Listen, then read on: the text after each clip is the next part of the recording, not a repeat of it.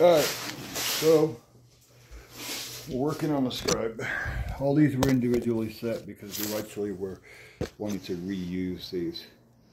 So, process goes by outlining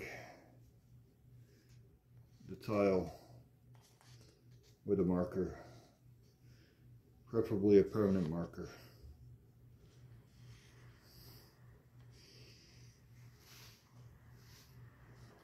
That way it gives you a reference point of where to start. And then when you're scribing, you're actually going to take the tile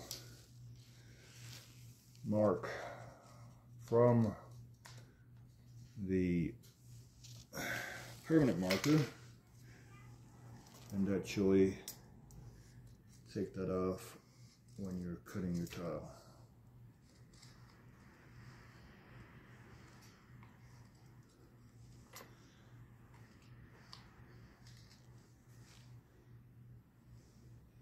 The reason why they were actually individually set is because we were going to do a more of an extravagant style, but the customer just wanted to do something simple, so that's essentially what we're going to do.